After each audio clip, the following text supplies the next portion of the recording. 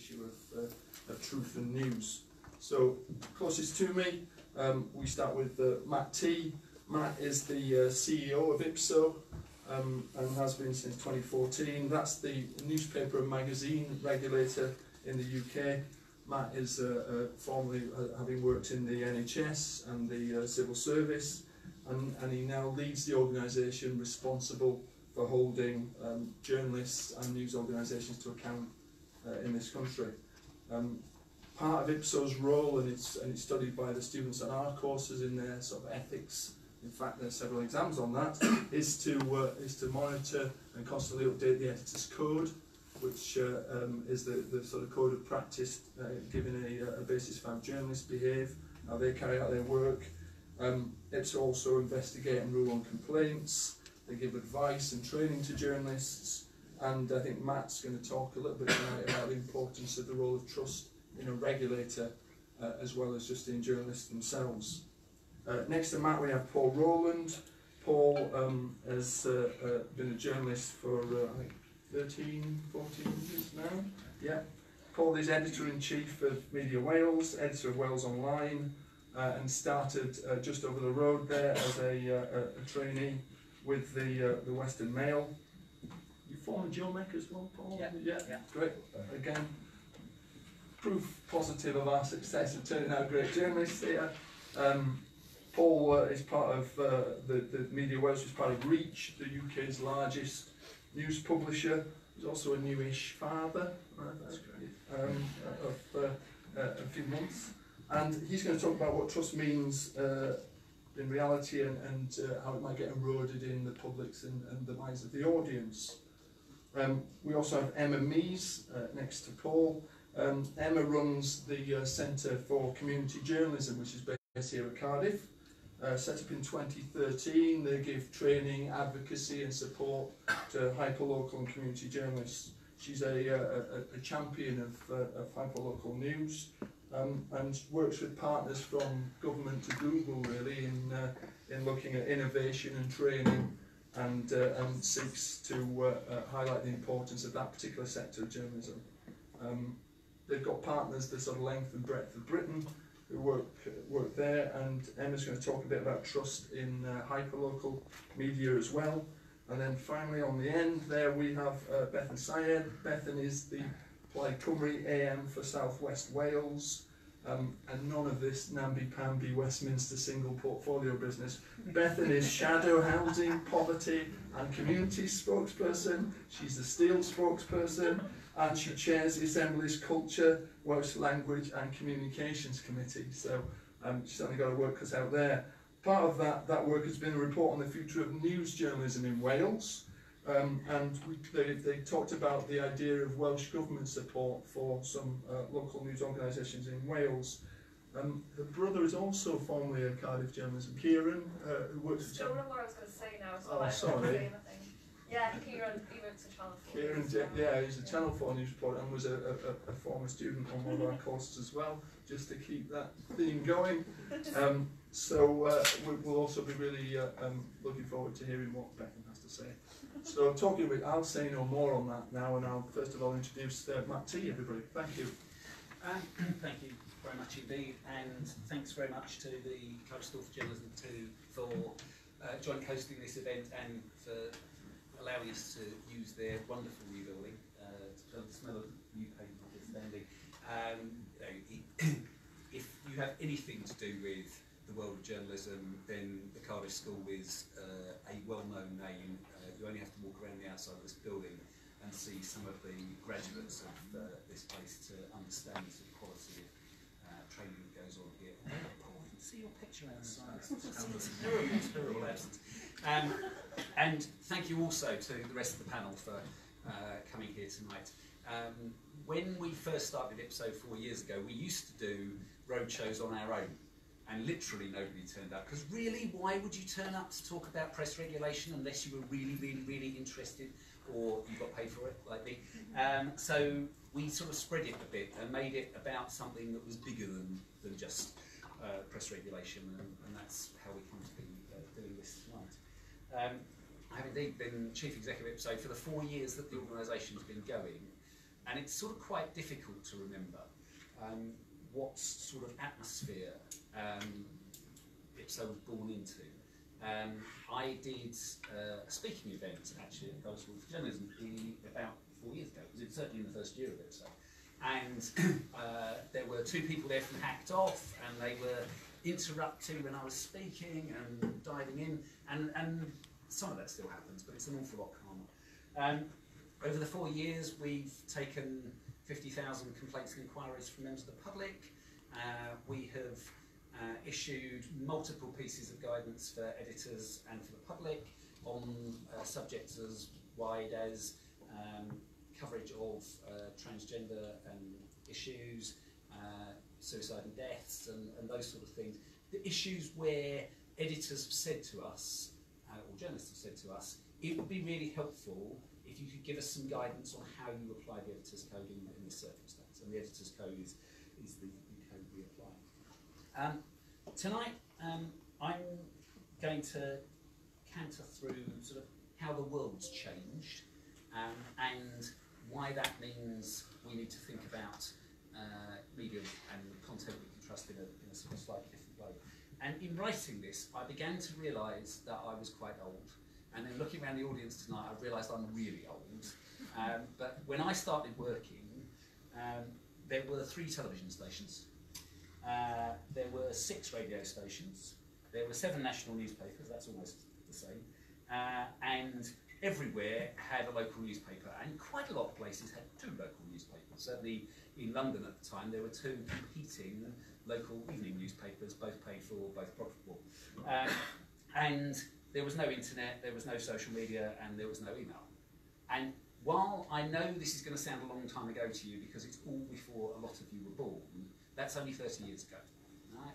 So 30 years ago, if you look at the changes in almost any other industry or sector in 30 years, if you look at the changes in car technology, even though car technology in the last 10 years has significantly changed, changes in car technology in the last 30 years, negligible compared to the changes in the information sector, if you want to talk about it as broadly as that. When I first started working, you pretty much got your media, you got your news, you got your information from a very small number of sources, and they were produced by people who were there because they were professional journalists and wanted to get things right. And there were mistakes made, and there are still mistakes made, but by and large, when you picked up a newspaper or you turned on the radio or the television, you could trust what you saw on the television. You could trust that had been produced in a professional manner, and that was likely to be a reasonably faithful telling of the actuality. And now, of course, things have changed. And I'm just going to give 3 examples of where things have changed and that it's no longer anywhere near as simple as that. And my 3 examples are not intended to be comprehensive, or they're not intended to be a definition of fake news, but just things that have happened in my bit of life and social media in the last week or so. Last night on Facebook, a friend of mine, he's not cavalier, he doesn't post wild claims about the dark side of the news, posted or reposted a story on Facebook about how it's dangerous to drink out of fizzy drink cans or beer cans without washing the top of the can, because there's a danger that rodents, particularly rats, will have urinated over the top, and you can get something called Weil's disease in that can. Now, this had been widely shared. I did a check on it on Facebook. It's just not true. Right? If you look at the evidence for it, there is absolutely no reliable evidence that you can find anywhere that anybody has died from drinking out of a drinks can without washing the top of it. Yeah? And this is a rational man who has retweeted this interesting piece of information, which would be even more jolly interesting if it was true. Right? And that's the reality of the world we live in. You know, I happen to be very interested in this stuff, so when I see a story like that, I go, is that true? And I do something about it, but not everybody does. Second example for me is last week, President Trump again claimed that America was building the wall with Mexico. Do you know how much of the wall with Mexico is built? None. Absolutely none at all. Congress have refused to fund it, Mexicans refused to fund it, there is no building a wall in Mexico going on at all, and yet the President of the United States claims that that is the real thing. Yeah? And for me, you know, I am singling out President of the United States because he makes it so easy, but it is true with very honourable exceptions that there are some politicians who will now get away with telling things which are basic falsehoods. And in an age, you know, gone by, generally, we expected our politicians to tell the truth and to be caught out if they didn't. And there are some spectacular stories from the 70s and 80s of politicians getting caught out. We now have politicians who mix truths and falsehoods on a constant basis and get away with it, and are not called out for it, partly because there's so much of it. If you call them out on every single falsehood they tell, you'd be there forever. You know, it's just not, it's not possible to do. So, you know, we add to the multiplicity of things that are, you know, make it difficult to know where you get trusted news from. And then the third thing that sort of happened in you know, my Facebook world is a really, really small one. Yeah? But it concerns my local non-league football club. And somebody posted on Twitter, yeah, that it was 3 days from going out of business. Right? Now, I happen to know the chairman of the club, and I could ring him up and say, is this true? But actually, by the time I'd done that, that had been shared 150 times on Twitter. Yeah? And that is how unverified information, which in my, I mean, there's no reason why it should be news to you, but in my community, amongst the people who go and watch that team, that's news, right? And that isn't true. So we're in a position where we've had this explosion in channels, which are often not regulated or moderated. You know, nobody looks at what you post on Twitter or Facebook before it gets posted. That just doesn't happen. It's just too much scale to possibly do that. And that presents us with a significant issue in terms of where do you get news that you might trust. And part of where we get to in that is also that we've had an increase in populism, particularly amongst politicians. Trump is an example, but there are examples on the left as well. And what they also lead us to is an echo chamber of people who believe the same things, who will reinforce their own untruths. Yeah? So there is a belief amongst some supporters of Jeremy Corbyn that opinion polls are just made up pieces of rubbish, yeah? Particularly ones that they don't like the results of. Now, actually, I can tell you that there is a great deal of science behind opinion polls, and you can analyse them, but to say that they're all rubbish is just not true. But the echo chamber means that people reinforce those voices, and unlike what used to happen at some point, those people don't listen to challenging voices, and so that becomes perceived truth, and that's an issue for us as well. So this is where we get to a very reasonable challenge to me, which is, so you're talking about the sort of fake news phenomenon and what's the cure? And the answer is I don't know. Right? All of that is genie that's out of the bottle and is too big for us to be able to stuff back in the bottle.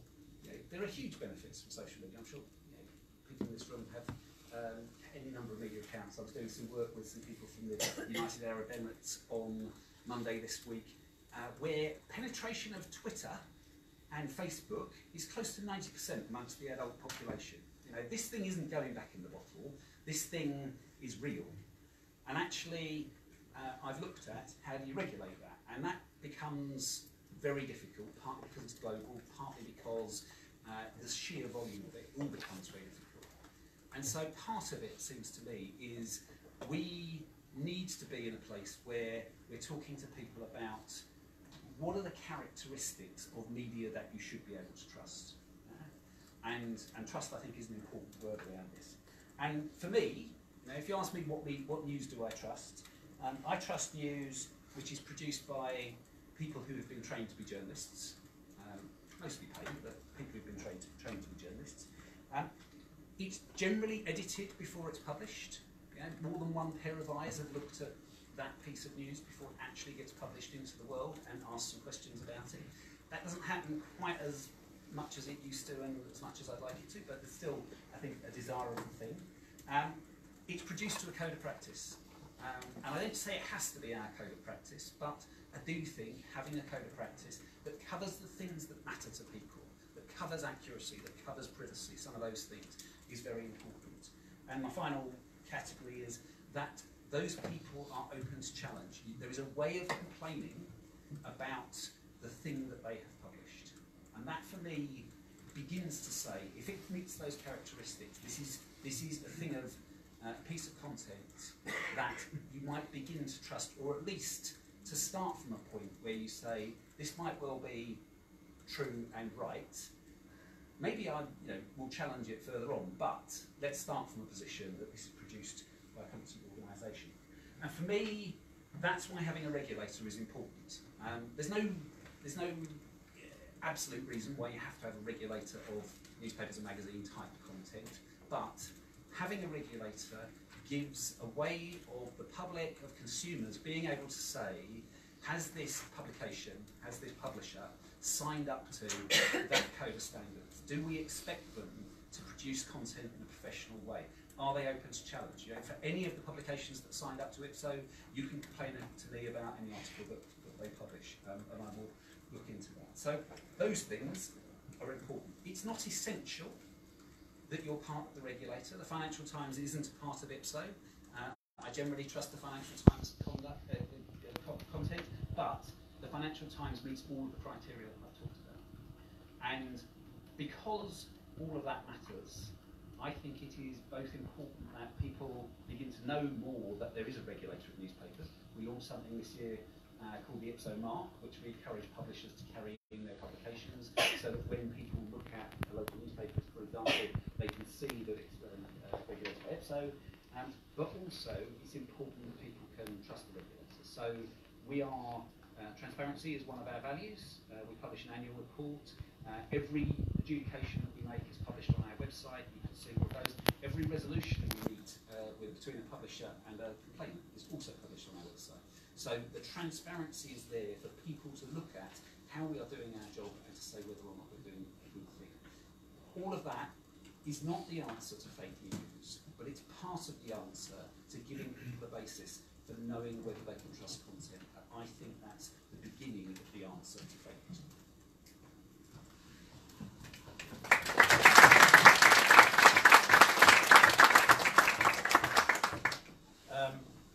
So I'm going to talk about fake news, and I'm going to talk a little bit about what fake news is, but I'm going to talk more about how fake news is used as a term and how damaging that can be.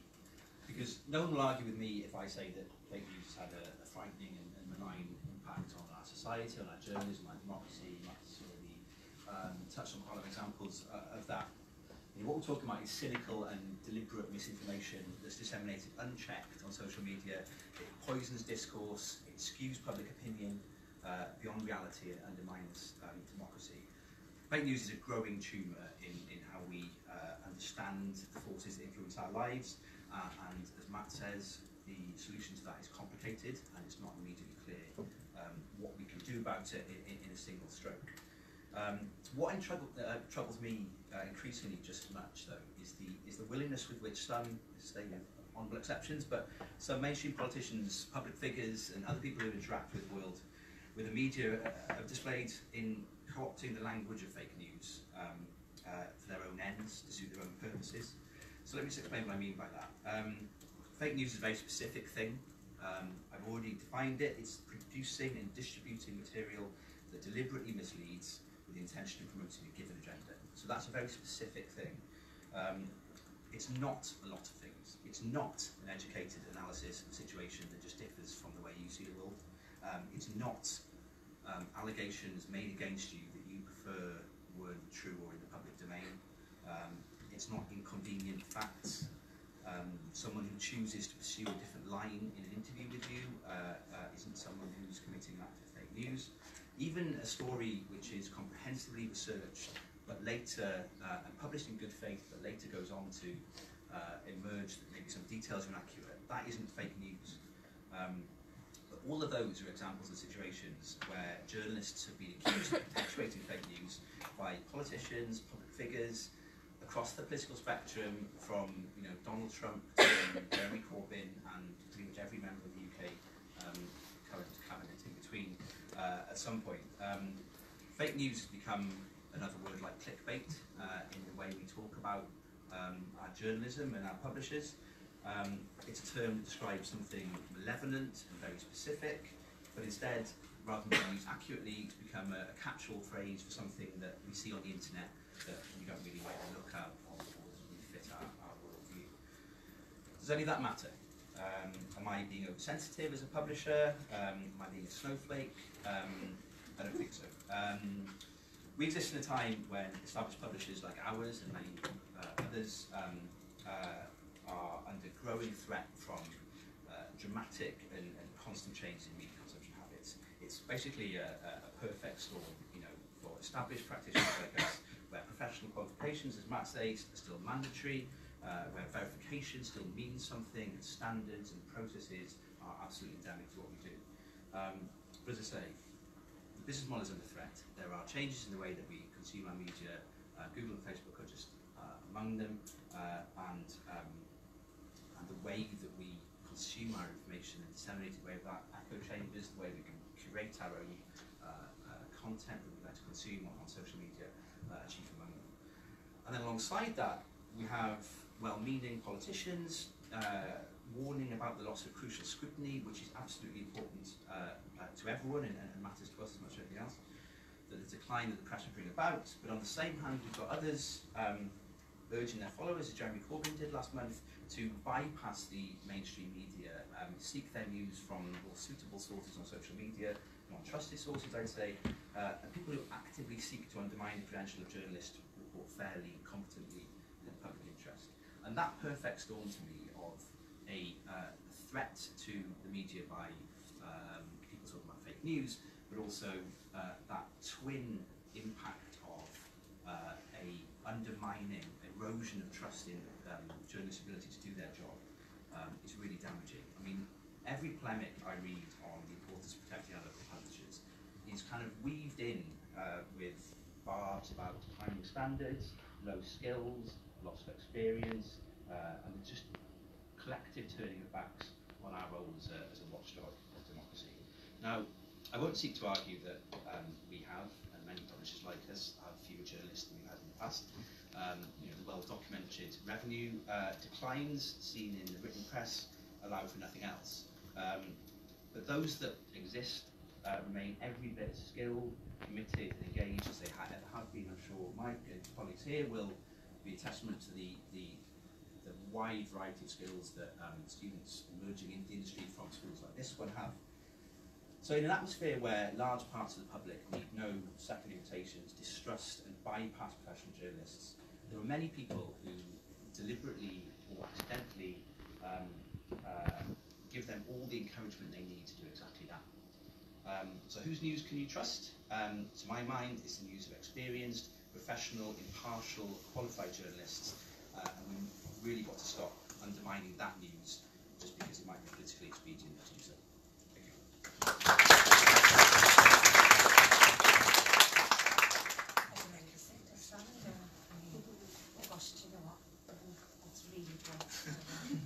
Should we move over a bit?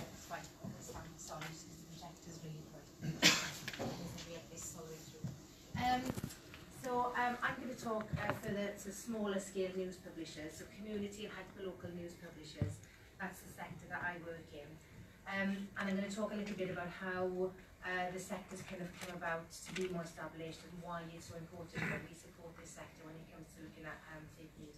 So since 2005, more than 200 local newspapers have closed in the UK, and the number of regional journalists have halved from 13,000 down to about 6,500. And staff cuts, centralised newsrooms, sub-editing and printers relocated miles away from local communities, leaving press benches in councils and courtrooms increasingly empty. And this is an issue that we've seen increasingly, not just across the UK, but we've seen across the world as well. So an estimated 58% of the country now has no daily or regional title, and rural areas are increasingly reliant on London-based media and their own social networks for local news. And that, as Paul was saying, once people start relying on social media for the news, that's where we hit a really slippery slope. Because, you know, we're the journalists, and the job of the role of a journalist is to fact-check, to verify, to seek the truth, and to get bits of information, almost like putting a jigsaw together, where you get pieces of information, and then you question, and you examine, and you interrogate, and then you check again, and then you piece it together, and then you present it as a piece of factual information, and that's the role of a journalist. So once we start getting news and information via social media, my mum, bless her, gets a real hard time when I talk about these kinds of things. They say, you just want to look at the kind of things my mum hates share on, you know, and then I'm bringing her up, do you really need to share that now? And it's not just her, it's, you know, there's so many people and so many things come into my timeline, and I can go, oh, you know, but we're not taught, you know, education's part of this, we're not taught in school either to kind of really examine and question. Just because somebody tells you something doesn't mean it's true. A study in 2016 found that towns whose daily local newsrooms had shut suffered from a democracy deficit, was the term in the report, with reduced community engagement and increased distrust of public bodies. So Dr. Martin Moore, who published the report, said we can all have our own social media account, but when local papers are depleted, or in some cases simply don't exist, people lose a communal voice. And that communal voice is really important for strong, healthy communities. That was me saying the last line, not him. Anyway. And back to Martin, saying they feel angry, not listened to, and more likely to believe malicious rumour. And it's because it's not necessarily the big investigations, not the sexy stuff. It's the bread and butter, day-to-day things that people didn't really notice when they was kind of just getting decreasing amounts of this news and information. People didn't notice because it was happening fairly gradually. But this is where the community and hyper-local news sector have emerged and stepped in to plug the gap. So where large media organisations have either withdrawn or retreated completely from communities across the UK, we were finding that there were these really small grassroots publications, sometimes just one person, saying, do you know what, I haven't got anywhere to go and get local news and information. So they say, do you know what, I'm going to set up my own. And because of the internet, gone are the days where, you know, you needed to be a big organisation, a really big, slow-moving beast in order to publish news. Now you can just set up a WordPress site really cheaply, really quickly, and you can be publishing news. So from the urge to support this new emerging sector, that's where the Centre for Community Journalism was born. That's where we kind of established back in 2013. So Professor Justin Lewis, who was head of school at the time, was fed up going to conferences all over the world where people were wailing about the death of journalism, and said, actually, why don't we put our money where our mouths are and actually put something and see if we can support these new grassroots news publications emerging. So over the first 5 years, we set up and worked really closely with 10, either set them up from scratch or worked with ones that existed already, 10 community and hyperlocal news publications across Wales. And what that did was it gave us, before we kind of went any further in the sector, it gave me in particular a really good view of what people were going through in order to publish news and information. So I sat there on a Wednesday night in a freezing cold church hall. You know, the heating comes on for Sundays, you know, and it's raining outside, and, you know, been there, done that, got the hat and the t-shirt. And actually, did they all succeed? No, they didn't, but we learned from our failures as much as our successes. So finding out why something didn't work is as valuable as why something is working. And it gave us enough information and knowledge of the sector, and being in the sector for 5 years, we realised actually what the sector didn't have was one voice. And it's a very, very diverse sector.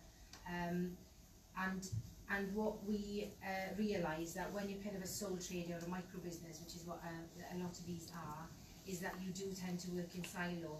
So, you know, any additional support can be invaluable to help you thrive and grow. So that's what we've done. Setting up a newspaper is not difficult, as I said, or a news publication. What's difficult is running it on a day-to-day basis, is making sure that you get good, accurate stories, that you get new information, that you build up your contacts, you know your community, and that you are working as a business person at the same time. You know, running the day-to-day gauntlet of breaking news, and also simultaneously bringing in enough money to keep going. That's hard going, and that's what a number of news publishers are facing these days. What is hard, effectively, is existing in the current media ecology that we have. So training takes time and commitment. Skills need to be built through experience and practice. But all this hard work put in by dedicated hyperlocal journalists is paying off, as we're seeing great civic value being developed through community journalism. So creating a network of community news hubs to share learning is especially important in this emerging sector where many practitioners work in isolation, as I've said. As well as working with the sector, we've also been working in partnership with the National Assembly for Wales. And I think we're really fortunate here in Wales that as an assembly they are doing a lot of work to see how they can better engage with the citizens, the people of Wales, because they understand the value of people knowing the decisions that are being made by politicians on our behalf. And they are increasingly concerned that with fewer news publications and fewer journalists, how do you get that message out? How do people realise that what happens in the Senedd, in the National Assembly, is of utmost importance to you, whether you are in rural West Wales or whether you are in one of our cities.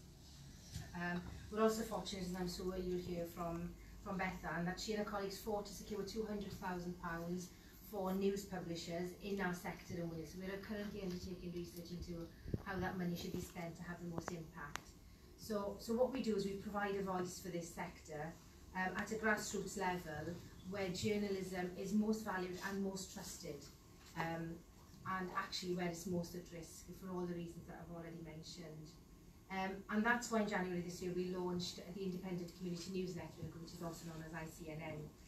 It's a representative body for independent community and hyperlocal news publishers right across the UK, and we're committed to supporting and representing the publishers both in digital and in print. And our focus, as I said, is at this grassroots level. I'll go back to what Matt was saying just now about what is a quality and reputable publisher. So we worked a lot with various organisations, including the BBC, to come up and define what a quality and reputable news publisher is, because that's what we wanted the members of ICNN to be. Now there's around 400 plus locals that we know of, but new ones emerge daily. Some go by the wayside and new ones emerge. And we are really fortunate as of this week to have 100 of those signed up as members. So when you become a member of ICNN, you say that you will either be regulated or adhere to the Editor's Code of Practice. You have to show a history of contemporary news reporting. There has to be editorial input. You can't just be single issue. And also you have to have a robust complaints procedure, so that's either linked to on our website or put on every publisher's website or in the paper, so that anybody's got any issues they know how to follow through and complain or reach out to the person that's written that story. And that's really important. And also they now have access to legal support. So David Banks is one of the leading media law experts in the UK, and we have him on a retainer. So when I worked for the BBC for nearly 14 years, I could pick up the phone to the legal team or editorial policy any other day or night, 24 hours they'd be there. So now that's a service that actually we have our members that nobody's run David at 2 in the morning yet. I'm sure it's going to happen. But actually it means that they can be braver and actually stronger in their reporting. It's not about what they can't say, but as much about what they can say as well. So so this is really, really important for us that there is this support and understanding of this new emerging sector, because at grassroots level, that's where it's most trusted, and it's more trusted for reasons because you're so much closer to the source. Because you know, these reporters, these hyperlocal and community news publishers, they live in the communities. They live in a patch, like an old school patch report I used to do years ago. So the chances are of this kind of Chinese whispers or not knowing the source of the story hardly ever happens, because they know the people, they've spoken to the people, and that's where they've got the information from. So you know, that's why it's a lot more trusted, because you're more likely to know the reporter on a personal level. And that's why I believe so passionately in supporting the community in the hyperlocal news sector as it grows both in size and in strength. That's why it's really important that we invest in this sector.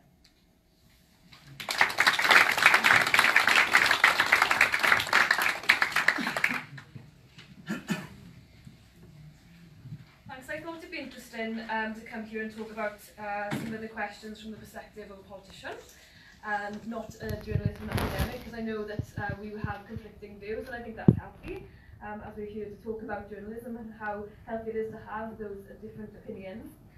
Journalists and politicians have had a long relationship, reaching back as far as the first mass circulation pamphlets and papers.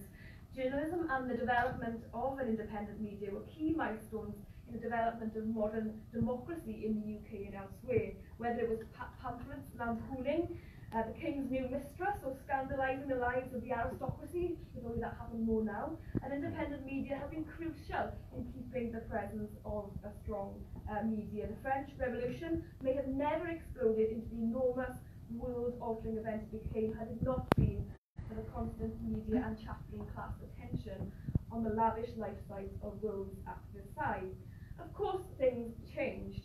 For many years, we became used to the image of the press officer spinning lines to a grateful press in the gallery, or a special advisor disputing the veracity of a story, or a journalist and newspaper team heroically going after a huge story, spending weeks, months researching the effect that would have on their community. And as you said earlier, having a brother who has done those investigative pieces of work, I think I understand to an extent those views. And Paul mentioned fake news. I would urge you, if you do watch Channel 4 News, my brother actually went to the Balkans and did a special piece on some of the sources of fake news, coming from young men in those Balkan states, making money from fake news about American stories, about American politics, and I think that was a really strong story for us all to know about and to watch.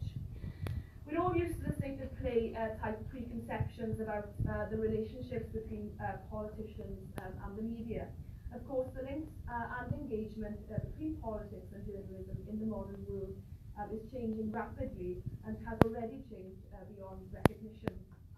Today, if I wanted to put a story out myself or my Plaid company colleagues have been working on, often by traditional methods, but not always, there is still the option to call a journalist. We almost always do, even if we want to put something out on social media. Like a lot of other things, the reality is a lot less glamorous or underhanded than many believe it to be. It's often just about building basic relationships of trust and understanding the common interests for both players. For a journalist we know who have special interests in certain topics, and we'll talk to them directly about those interests. We would go to somebody else with another type of story, and I think that's a really important function to retain for the future. Despite the growth of social media, I know, and you all will know, that quite often there is no substitute for the strength, analysis and reach of an established news organisation. But this is where the biggest change can be seen in the Welsh media landscape, as Emma has already said. Wales has never had a particularly pluralistic, independent Welsh media on a national level, I'm afraid to say. And the decline and consolidation of what industry there is has presented problems. While I respect that organisations do their best, and the decline in print sales and the revenue coming with it has been exceedingly difficult, the fact that we still only have one national title with sales lower than many local titles is problematic, though I know we will hear that people are consuming online more and more so. You wouldn't expect nor wish to see such a situation in any other democratic nation, but in Wales this has been a case for far too long. What used to balance this out was a plethora of strong, independent local titles, but many of these too have disappeared from our streets. You know, I live in East, and that's where we could have accessed the Meese Guardian many years ago, and having that open door policy has been really effective over the years. But also, even when the Meese Guardian office closed, we did see some really good journalists from South Wales Evening Post just doing what politicians do actually, having an advice surgery in a local cafe, collecting ideas in a different way, not expecting that an office was entirely necessary for the work that she could do. The independence and individual spirit and ethos of independent titles has dissipated, and we have to recognise that. And that makes, as Emma said, people feel less engaged on a local level, they feel disempowered, and I think that has a lot to do with the Brexit vote, and how people feel there's a vacuum of news locally, and how they feel that sometimes there's nowhere to go to if they do have a piece of news they would like to take forward. So what I think is really important is how we create a financially successful and pluralistic media environment in Wales. I think we have to look at boosting our efforts in a more diverse and successful hyperlocal sector. We've heard that many startups have been really successful, but others they have not been. I supported and endorsed the Clonmel Magnet in my area. Many stories that were covered there were not covered in the South Wales Evening Post. They took that risk, but of course that wasn't able to be sustainable in the long term, which is why I think it was important for the committee that I chair in the National Assembly for Wales to look at how we can provide funding for those organisations that want to be sustainable for the future. So as part of the Plaid Cymru budget deal with the Labour Party in Wales, I put forward the idea of having a fund for journalists, and of course now we know there's research being carried out via some parties in this room to look at how that money can be spent. Our committee suggested it should be a contestable fund. We didn't want to prescribe to hyperlocals how they should run their journalistic endeavours. We didn't think that was appropriate because some people might have enough funding or advertising revenue, but they might not have enough skills in other places. So that's where we were coming from. But of course, when we hear the announcement from the Welsh Government, we'll be pleased to know that the money will be going to somewhere valuable in the future, with experts helping to decide where that money goes. I think what's important for me to just say briefly as well, and I think it's no surprise that I'll say this, is that what we see quite a lot in the news provision, especially on the UK level, is a lack of understanding as to the devolved aspects of governance here in Wales. You know, I see it every day almost, be it in The Guardian, be it on BBC Breakfast, be it in many other news outlets. I don't want to just pinpoint those ones, but there are other news outlets that are culpable, and that makes people then fail to understand what the context of their politics is. You know, for example, there was an article yesterday that Jeremy Corbyn had wrote about maternity services at crisis point in England and Wales, with no recognition of the fact that the Labour government actually run maternity services in Wales. So lumping it with what the English government is doing is actually quite mistaken, if not negligible. So I think where we have politicians saying these things, they have to be held to account. And I'm sad to say as well, perhaps it happened a bit in Wales when Theresa May came here. She made a few announcements. She made an announcement on social care in Wrexham that had no relevance to the people of Wrexham, but that wasn't really reported either in the local press. And I think where we have good journalists, we should expect those journalists to remember at all occasions where those policies lie and who makes those decisions. What I'd like to finish on, I mean, I would say as a Plaid Cymru politician that trust, and I think it reflects what Emma was saying earlier, if we can bring newspapers and politics closer to the people, the trust becomes something more genuine. And I think so too then regarding the powers over devolution of broadcasting. If we could have the powers here in Wales to make decisions over our broadcasting and our newspaper structures and hold people to account, then I think we would be better for it. Because at the moment we're not being served effectively by many in the UK press, and I think that's something that we should all be concerned about, and something our committee has said until we're red in the face about how we can be better represented. So we've called for news opt-outs on Radio 2 for Wales. We've called for more investment in Welsh news programming so that we can better reflect the Wales that we live in.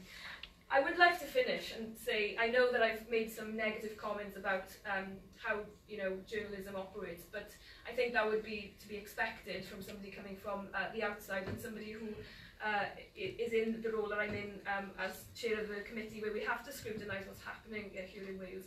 But I would like to finish saying, we do appreciate and we do want to thank everybody who works in the industry, because it is something that we should value to the core, because if we don't have strong media outlets to scrutinise us, then we are the poorer for it. And I think, there may be times, and there has been times, where I've not really enjoyed the scrutiny of the press. But, at the end of the day, we are in public office, and that's something that we have to be totally aware of in any decision that we make. And I think that's something that, you know, if we go down the line of the Trump-like agenda that's questioning some of the news, the genuine news providers in his own nation, then we are going down a very, very slippery slope indeed. And that's a very scary place to be. And I didn't really want to mention Trump, but I think it's something that we should all be concerned about, because I think that's something that's coming through on social media in this country, through social media networks, and it's something that we have to try and fight against. Diolch yn fawr iawn.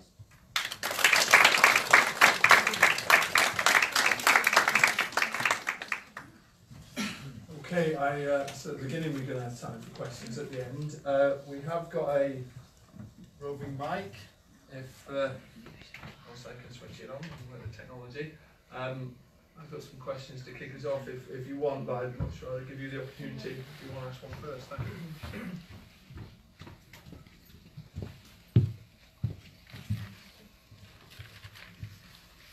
Hello everyone, my name is Abu Bakr. I'm an environmental journalist from Pakistan. The issue that what we are facing is that with regards to environment, there are not many environmental journalists who are practicing it. So what leads is that whatever happens is being reported and not being investigated. Last year, the smog issue prevailed, and based on NASA's imagery, which showed paddy fields being burned in both India and Pakistan, the government of Pakistan spent more than $20,000 just to say that just due to stubble burning on the Indian side, there is smog on Pakistan side, and trying to absolve themselves of the responsibility to protect their people from smog. So the thing was the entire media followed the bandwagon and criticized the Indian government that it's because of them that we are having smog. So I did try to write an investigative piece. A few colleagues of mine did that, but of course 2, 3, 4 pieces won't help. When a narrative is being built, how can we fight such fake news? That's the question. I think, to my mind, I can't profess to have any knowledge of that specific issue you're talking about, I'm afraid. But I think you look at climate change particularly, and outside sort of partisan politics, it's one of those issues where echo chambers exist. I think in one of the most damaging ways possible. You look at the IPCC reports last week. I mean, it's apocalyptic, and yet there are echo chambers that still exist and are allowed to exist and encouraged to exist, fostered by interest groups that would deny that it exists, say it's a hoax. I think as a case study of what can be done to challenge that, climate change is it's a very interesting one, because the problem is not necessarily the absence of facts or interrogation or investigation about it. It's the active decision of parties who've already made the decision on that front that it's a hoax or choose not to believe for whatever reason. It's the active decision to ignore those investigations, those truths, those facts, and that is a really troubling thing, because the way that the media has always been is that if something is out there that doesn't feel like the truth, and the media expose that it's not the truth, then that rebalances the situation on that and restores, as it were, the situation we need to kill. If we are ignoring those facts, if we are building, as we can now, as anyone can, a news ecosystem, excuse the sort of unfortunate pun, around them that just is built around things which just confirm their initial suspicions, feelings, biases, whatever you want to call it. It means that if you've written your piece and you need 2, 3, 4, you can get published. So you say 2, 3, 4 pieces. 400 pieces might not change it if you choose to black them out of your world. And I think that's a really troubling thing, that it is beyond just media companies to sort out, because it's a belief of mine that goes beyond this, that you can write all the stories you like about something, if people choose not to read them because they don't fit their worldview or they don't think they matter to them, then that's a bigger problem than just writing more stories about it. There's also in the UK, so there's some fantastic work being done by the Bureau Local, And what they do is they get people from all industries right across the UK coming together and investigating particular topics.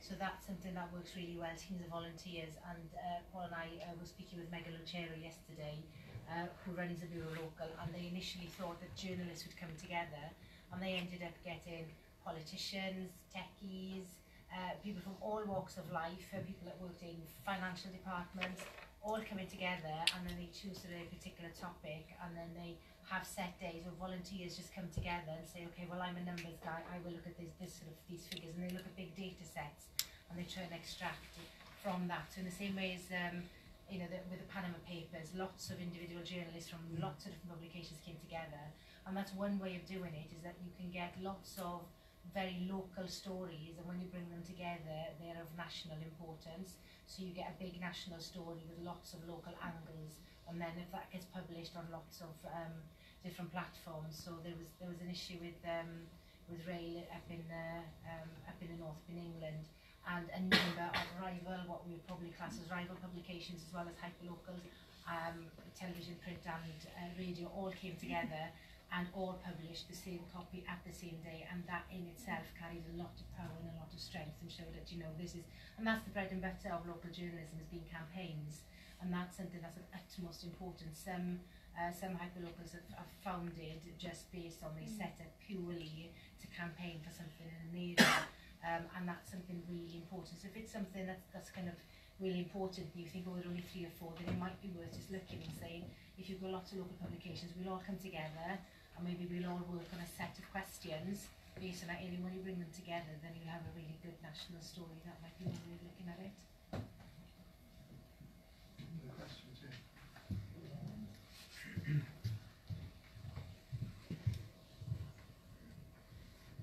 Yes. Hi, I'm Andy Collins, and I've worked for ITV in Wales for the last 30 years. Can I ask the panelists what you believe the scope is to work together to do something different, to do something better in Wales? We touched on the example of IPSO doing sort of quality mark. It just strikes me that we kind of all know each other, but we all work in our silos. We may be at a zone whether it's a Wales trust mark, or whether it's supporting following a sort of Panama Papers type example. There is something different to be done. You know, we may not have the devolution of broadcasting here, the question where it comes from, but that doesn't mean that we haven't got scope to do something voluntarily across the sectors. So for you guys, in terms of regulation, I don't know where you work with Ofcom, but certainly as journalists and as our assembly members, to encourage that. I mean, I'm something I passionately believe should happen. I had conversations with people at BBC Wales about it.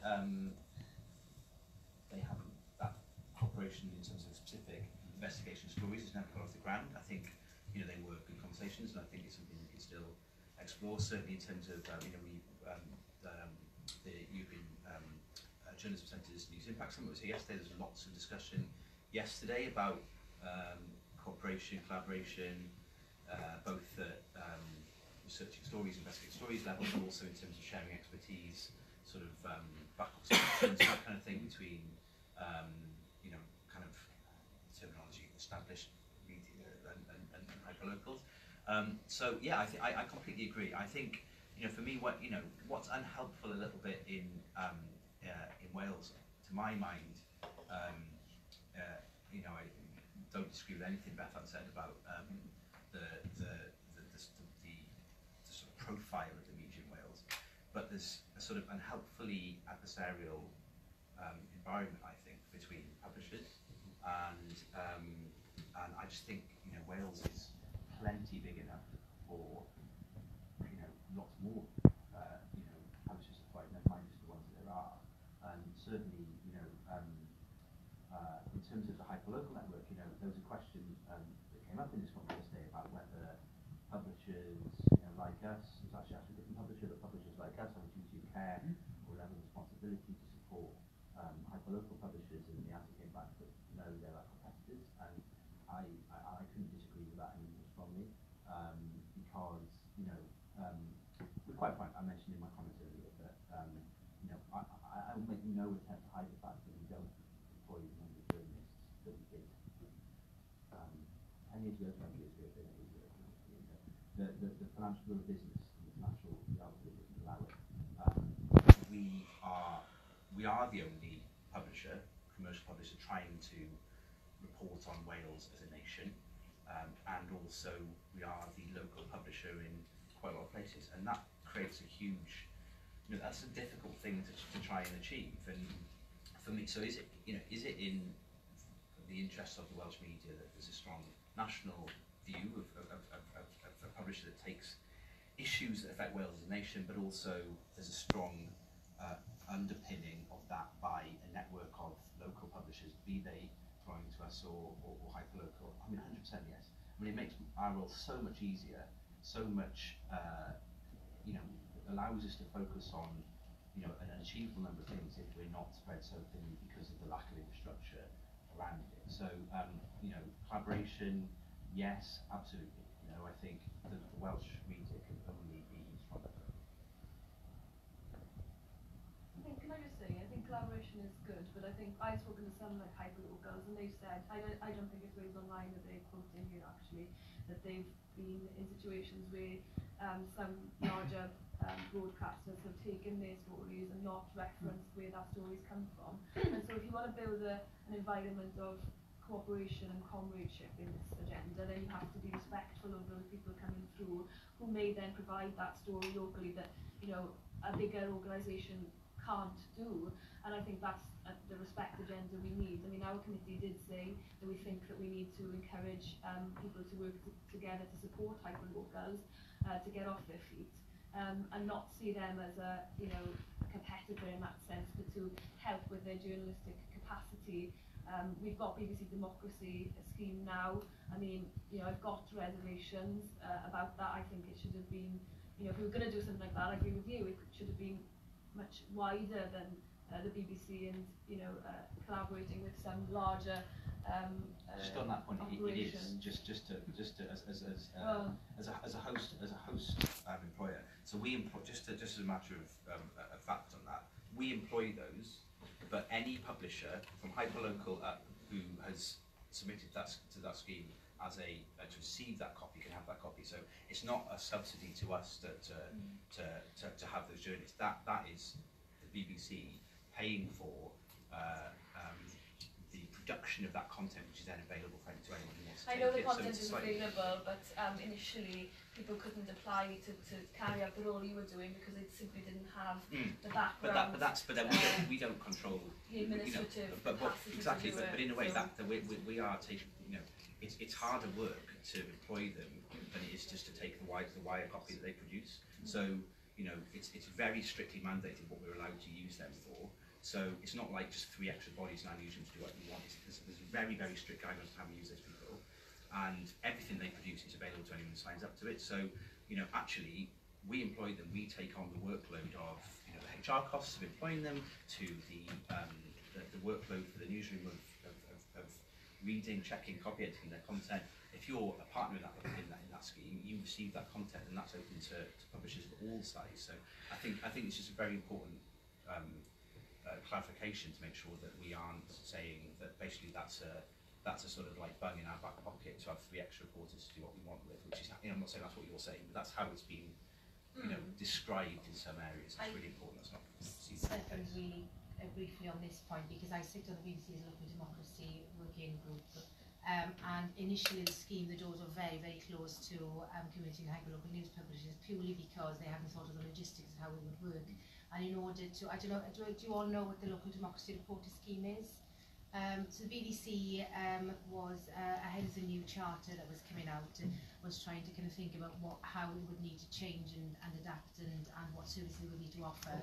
And it recognised that the BBC, along with the majority of the news publishers, were not covering democratic issues, basically local council meetings, in the way that they used to and the way they should be. So they thought, in order to give the best value for money for the licence fee payer, they'd put a pot of money together, and they would give those to news publishers to employ 150 reporters across the UK who would go and cover lots of public meetings, that kind of health boards and local council meetings, so that we get back to those kind of bread and butter stories that were not being covered.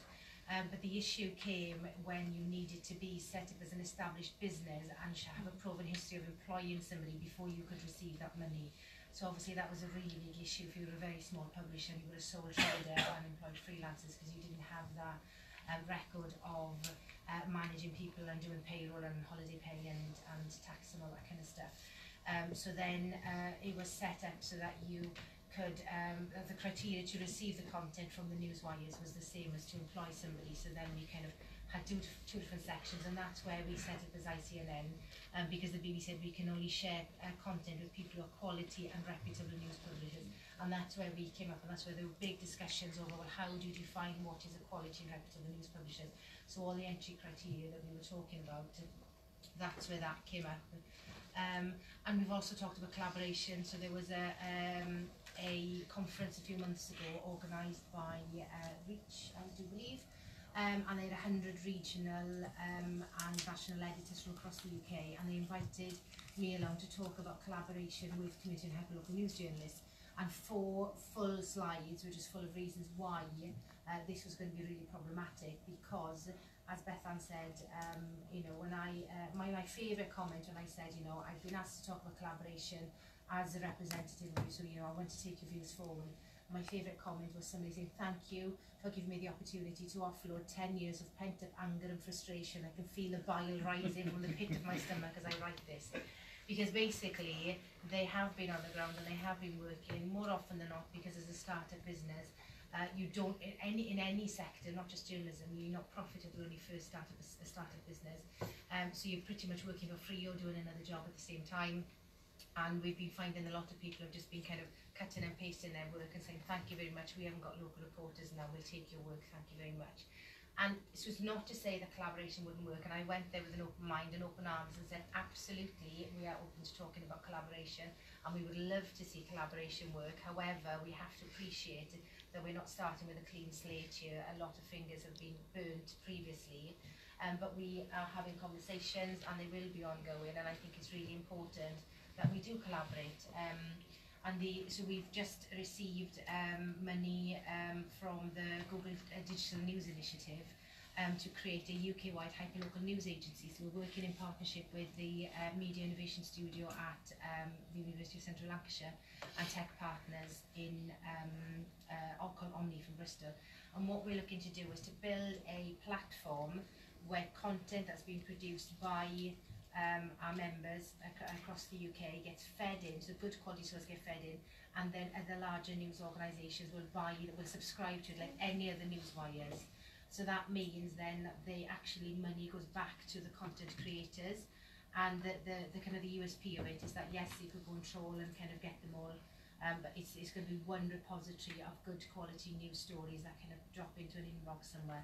And then there's lines of communication that can be open then for other organisations to say, that's great, you're on the patch, you know, we'll pay you, can you go back and get us some more quotes and some more photos? And actually we're starting to look at generating new revenue streams in that as well. And we perceive whether this will happen or not, in that with this bird's eye view of all these local stories, we will start to see, in the same way as you were talking about the Bureau Local, that we'll start to see lots of themes and stories emerging in communities right across Wales and the UK that actually have a national importance, and we can bring it together, and then we can start collaboratively saying, okay, I'm going to do a freedom of information request for my local council, who's in? So it kind of very similar, and we were talking to the Bureau Local and we're sort of partnering with them as well. And that would be fantastic to see if you've got, you know, your BBCs, your ITVs, your Media Wales and your hyperlocals all working together and saying, okay, we'll all publish our own stories to our own communities, but when you bring it together, wow, that's going to be a major story. So there are ways, you know, but we're not starting from, if we'd have been having these conversations sort of 6 years ago when our sector was in its infancy, and so much cutting and pasting, I was going to say stealing, cutting and pasting of work hadn't been there, then I'm not saying you guys, it's across the board, it's not, I'm not pointing any fingers, this sounds like I'm saying that, it's just across the UK, it's other publishers, broadcasters are taking that content, so we've still got a lot of work to do looking at the legalities of that as well. So but yeah, you know, collaboration, you know, we're all stronger working together. It's like a waste for Together stronger. Together stronger. Yes. Not the other day though. No. Not strategically.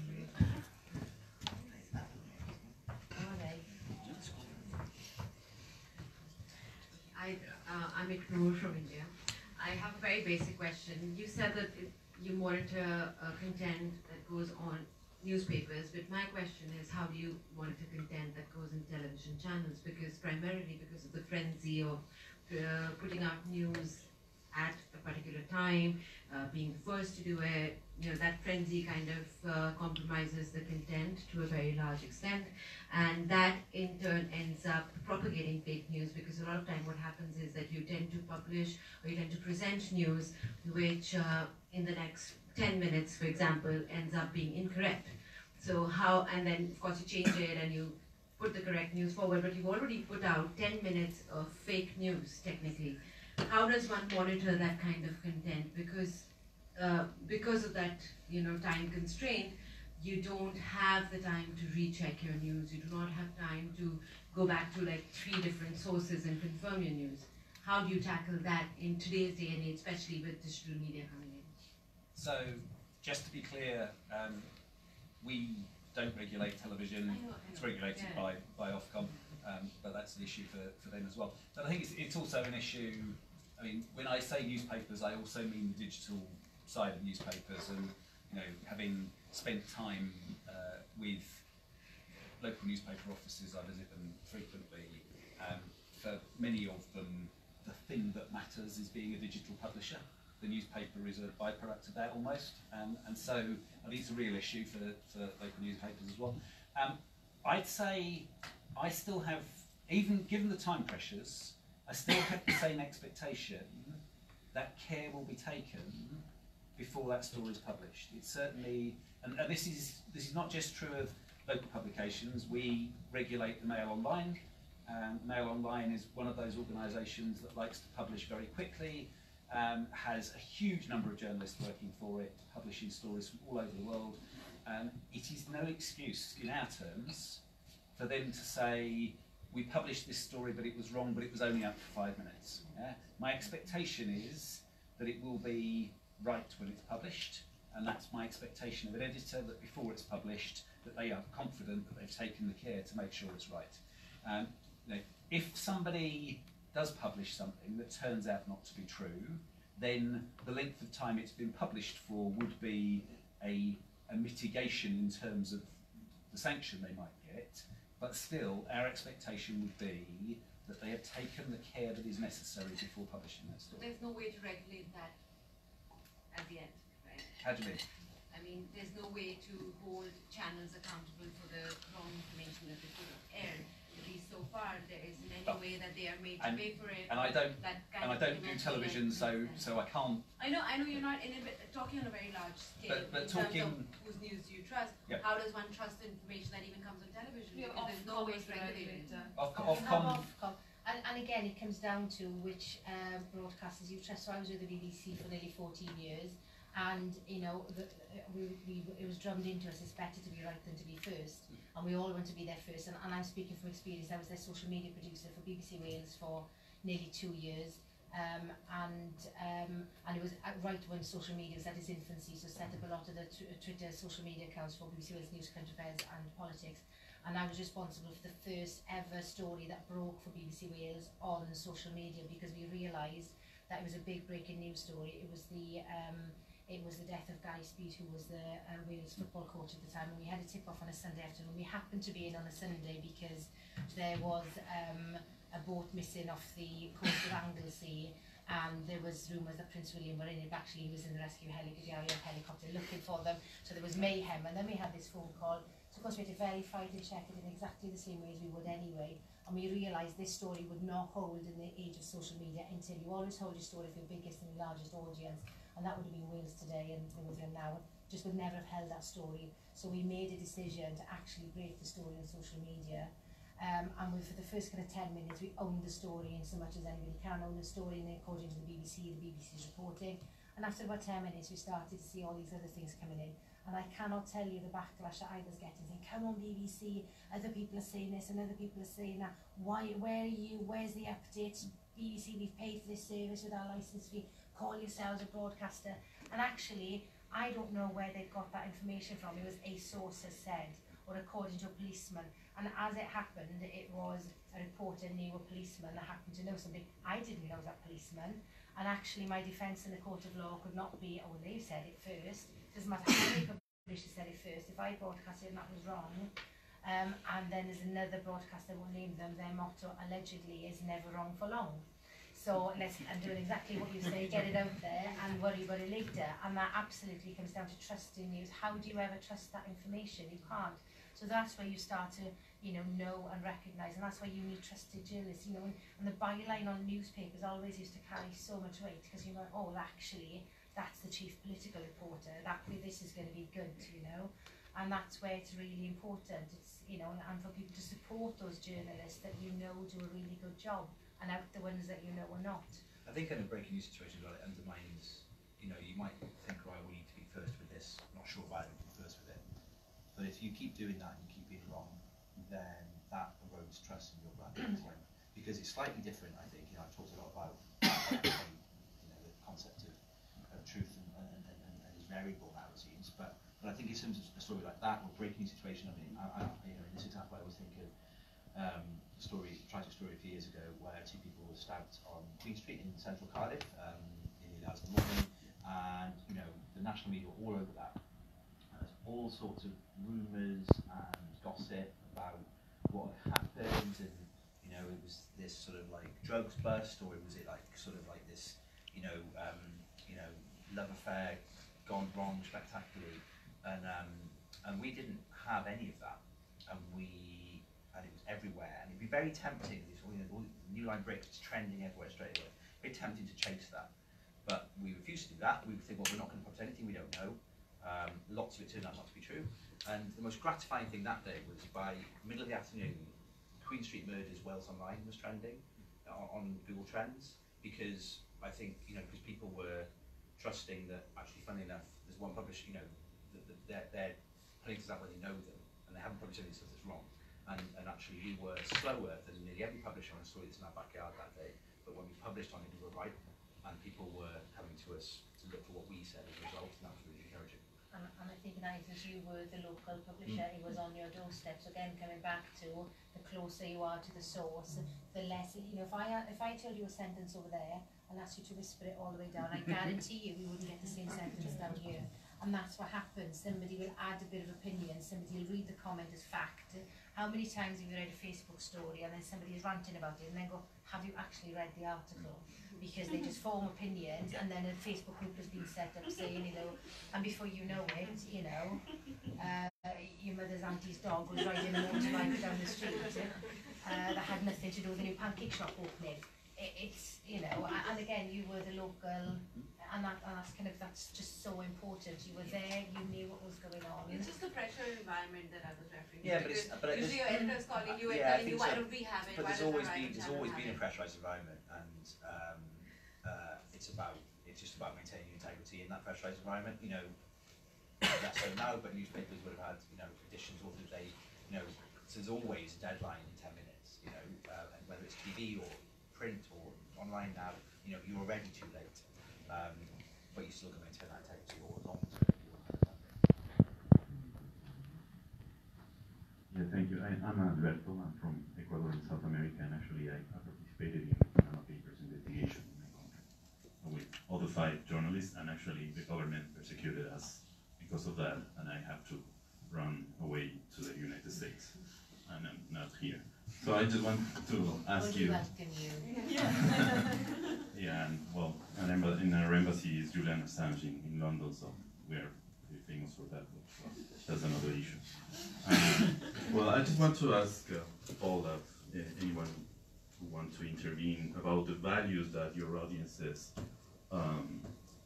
ask, or what kind of values your audiences look at in your news organization, in that way to trust you that your news are true. No? I mean, you already mentioned that being impartial and integrity, these kind of things, but when you ask your audiences why you read us, why you consume our information, what values they look at in your news organization? It's a really good question. and something we think about a lot. And we try to have, think about keywords that we want to be to people. And chief among them for me is useful. We want to play a role in helping you live your life and in everything that means. So if that means finding out that your commute to work this morning is going to be disrupted because 2 lanes are closed on the M4 and it's going to take you an extra hour to get to work, but also be useful in terms of helping you understand what's changed in your environment. So like, if you're trying to use some of the most mundane, we talked about some massive stories so far, just trying to use some mundane examples as possible. So if your bin collection day is changing in your area, we want to help make sure that you've got access to that information. We also want to make sure that you understand, as I said in my opening remarks, the forces that impact on your life, and if things are changing, decisions are made by the people who we elect, then how that will actually impact on your pocket and your household and your environment and your education, your family, and your healthcare, and all that kind of thing. So yeah, useful is a big one. Challenging is another one. We want to champion what's good and we want to call out what's bad. So I think it's really a valuable thing. I could go on, but I think it's a really valuable thing to actually have stated values and thinking, what are we here for? I've talked about being, in the Queen Street example, about being measured and verified and all those things. But I think, knowing what you want to be in relation to your readers and what role you want to play in their lives, I think is a very valuable thing for any publisher, whatever the words that you actually might fill in those gaps. And also talking of useful, if you ever want to go to any gigs of any big pop stars come to Cardiff, there's a really brilliant guide on how to get the tickets. It's amazing how popular it is, because I thought you just go and buy tickets, but it turns out people are really search that information and go to it. So. Usually from 2 websites and what time the line's open and all this kind of stuff, and it's the one place. If you ever need to go to a gig in Wales, then Wales Online is your place to get your gig ticket buying guide. You also do a lot of very serious journalism. I'm just thinking of the useful bit there.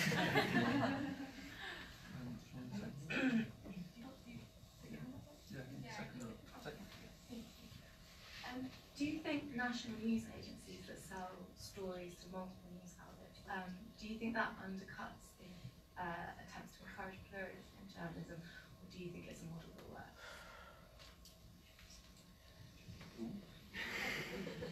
So you just think just a normal news agency? Yeah, so like the Press Association or like even on the international, like Reuters and stuff, that sells stories to multiple news outlets that might run with them. They will, but actually they've got the business model right, because otherwise they would take them anyway, so that's what we're finding, so that's why we're setting up this kind of like a hyper-local news agency. And what they do have is they have their own journalists. So again, PA were at with the local democracy reporter scheme, and they were kind of questioning how this would affect their business if the BBC were going to be putting reporters in to cover. Initially, courts were factored in as well, and they realised there were a number of smaller press agencies that covered courts, and that's why they concentrated just on councils. To be honest with you, if those journalists were still there on the ground covering those stories, they would be being produced anyway. So I think they're just filling a gap in the market really. So they have they cover a lot of all kinds of things, and sporting events and things like that. And what we've heard a lot of today is how newsrooms don't have those journalists. So it's not necessarily that they are that they're kind of undermining. A lot of those stories wouldn't get covered anyway. And I think it's really important that when people do produce good quality journalism, that they get some kind of financial reward or something for it. So there's been a test case where up in Manchester where a small news publisher had done a lot of work, months and months and months researching and doing a big investigation, and a rival sort of legacy traditional newspaper had taken the content, this was all in civil court, and they hadn't, it was any direct quotes, they hadn't cut and pasted it, but they'd formed their own report purely on the information in the first report, and the judge ruled in favour of the small publisher and said it was to do with sweat on the brow. Actually, they put months and months and months of work into that for somebody else to kind of come along and take it. So Yeah. I think your question mainly is it whether because it goes to multiple people, a story would get picked up and run with anyway.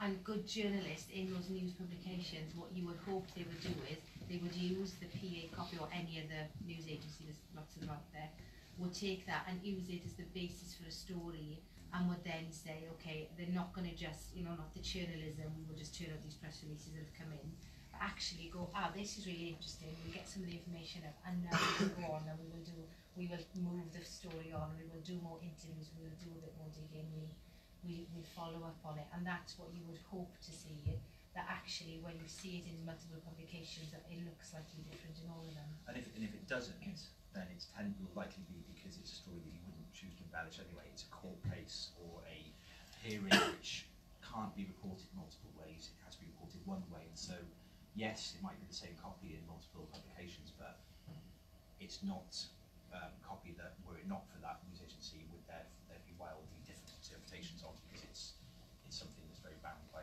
legal restrictions and how it's reported. And I'm sure, Bethan, you'd agree that the more publications were running the stories of what was happening in the Assembly, the better. The more people see that story, the more opinions, the more follow-ons. So actually, it's better that it happens that way than doesn't get reported at all. Yeah, because PA sometimes fill that gap where others haven't been able to help. But I will give you a funny story about PA News. About like 8 years ago, before I was married, I would say, I went over to Denmark on holiday and I just did a funny tweet saying, oh, I'm not going to come back, I'm going to find my husband here. And they actually reported that as a serious thing. Bethan Jenkins at the time is, staying in Denmark to find a husband, and I'm like, whoa now. I had to contact the journalist going, do you realise that was just a joke? This was a time before emojis were actually used in various different ways. So that's my memory of PA News in a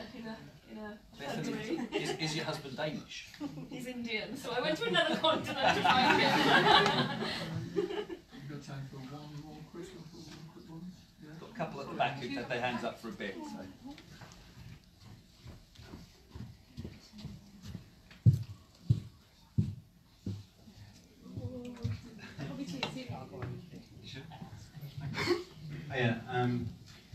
Print media, if it makes a mistake or reports an inaccuracy, you could expect a clarification of that or an apology. Online, comments generated by certain stories that contain inaccuracies are left there until an individual reports them. Should the news source have a responsibility to report on that and put those people right?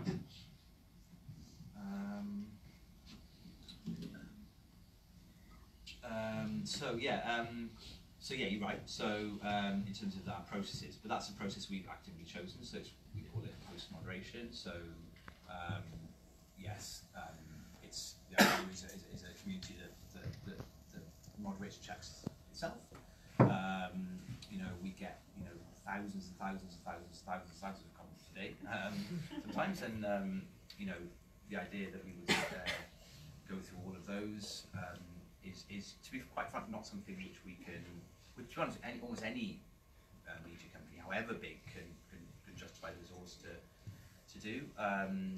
So yes, that